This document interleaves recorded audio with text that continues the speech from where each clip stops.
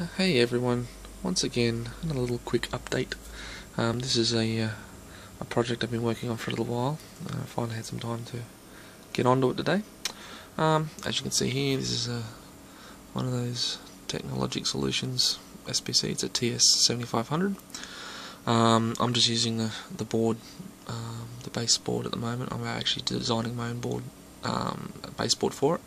But what's special at the moment is I've custom written a motion controller module in Verilog for the onboard FPGA.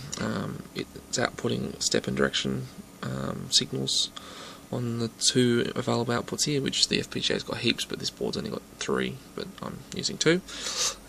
Going to a gecko, which is in turn on this stepper with a pointer on it.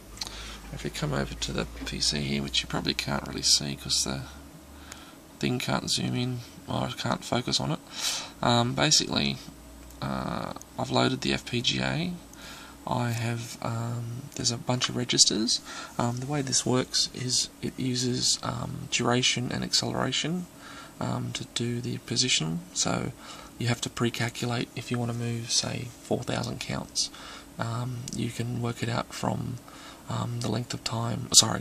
You work out the length of time from the acceleration and the maximum velocity you want to have to move that far, and then work out the time, and then from that you can then pretty much calculate any way you want.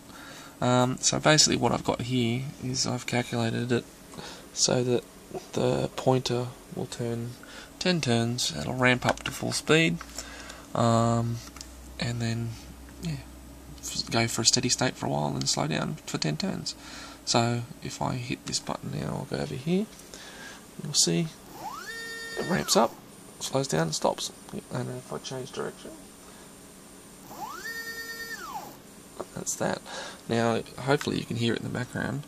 If you look over here as I run it, you can see the CPU is available because it's done in the FPGA. All I'm doing, I'm using the vendor provided little utility to poke and peak values into the FPGA bus.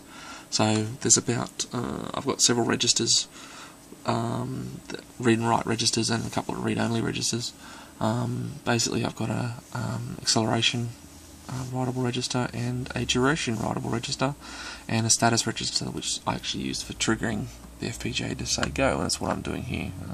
And it actually sets the direction as well, so you can go forwards or reverse.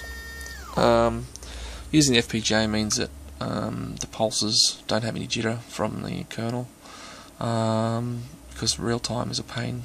Previously I did it with quadrature encoders and had to keep looking ahead and trying to ramp and do all that stuff while I'm in motion, and the kernel interrupting it and everything. Whereas doing it in the FPGA means that once I tell it to go, it goes and does it to the clock, so it's all nice and smooth. So anyway, so I just thought I'd give you a quickie update on what I've been working on.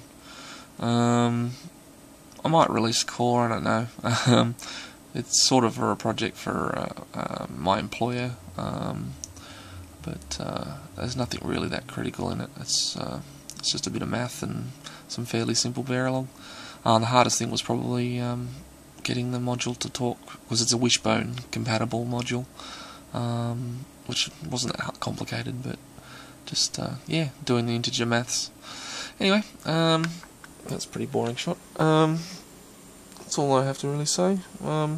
Basically this could actually become the basis of a 3 or 4 axis CNC machine controller, where you just give it vectors of acceleration and duration for motion, and if you sync them up to sync up several axes at once, so that when you top out one, it limits the others, so that you can get proper profiles and stuff.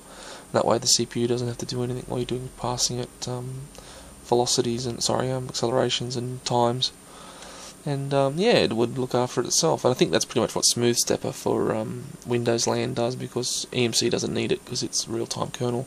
But even still, even though a real-time kernel, you're still going to have mechanical jitter, because a CPU can only do one thing at once, so which means you're always going to have one axis one pulse or whatever pulse ahead of the next one, even though it's pretty much instantaneous. Whereas an FPGA, you tell it to go, all of them go in parallel, so they're all going to be lockstep perfect.